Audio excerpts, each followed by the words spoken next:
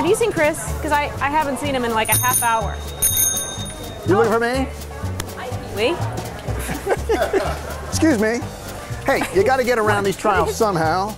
And this even has a nice basket for my trial book. It was beautiful. Awesome. Hey everybody. Okay. Pacific Plug and Liner is our second stop, actually third stop. Third stop. Of the 2012 California Pack Trials. Second of today. It's Saturday. Good crowd here at PPL, and for good reason. They've got a lot of stuff to see, so we better not waste time.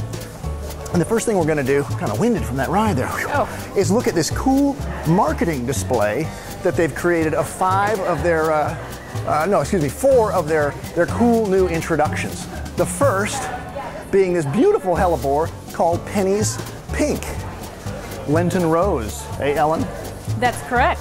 But look at the color on this. Beautiful deep foliage and a dusty burgundy flower. Right, and it's not all about the flower. It's the mottled leaves that look really, really cool. A little bit like a Fittonia, I think I said. So that is Penny's Pink hellebore. Also, Jen Zerko, videographer extraordinaire. Note the signage in the background, the big sort of postage stamp with the Dutch flag on it. That shows that this was bred in the Netherlands. And right next door, Iberis masterpiece, not new. You might have remembered this was introduced 2 years ago. But we loved it 2 years ago. We loved it 2 years ago. Jimmy Turner raved over it. But alas, they had production issues with it, uniformity, etc. Now they swear they've solved that problem. It's back in the marketplace full time. What can you tell them about this Iberis? It smells wonderful, and it's compact. And I don't think I've seen any flower that's any whiter than that is. Oh, and they do have another one coming down the pipeline, is that correct? They do. Pink ice. Pink ice, that's right. Not quite the same habit though, more mounded. Now, Faith and Bigora then.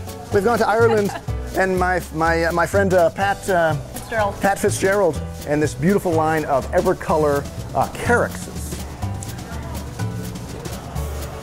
Beautiful green colors, various there's Evergold, Evergreen, and Everest. And some more coming, I think. Yes. Next, some dianthus, which they liken to little peppermint candies up on stems. There's a red swirl and a pink swirl. I believe that's the pink, and that's the red. And very uniform. And then lastly, lemon ice arenaria. Now, I'm not familiar with arenaria, but it looks like a beautiful little topiary. See the little tiny yellow flowers? Now, this is not the plant habit. They forced it along to get the flowers on it, but this little trimmed, beautiful mounded habit is exactly what you're going to get. The thing is, this is not trimmed. This is how it grows. And it looks like a perfectly trimmed topiary. It does. I would use that as a boxwood replacement. And then the very last thing we're going to show you, something PP&L does every year, and they've continued that, is a comparison trial. In this particular case, dianthus, dozens and dozens of different dianthus on the market, all grown in here, the same treatment. So you can do a side-by-side comparison trial of all the different types that are on the marketplace.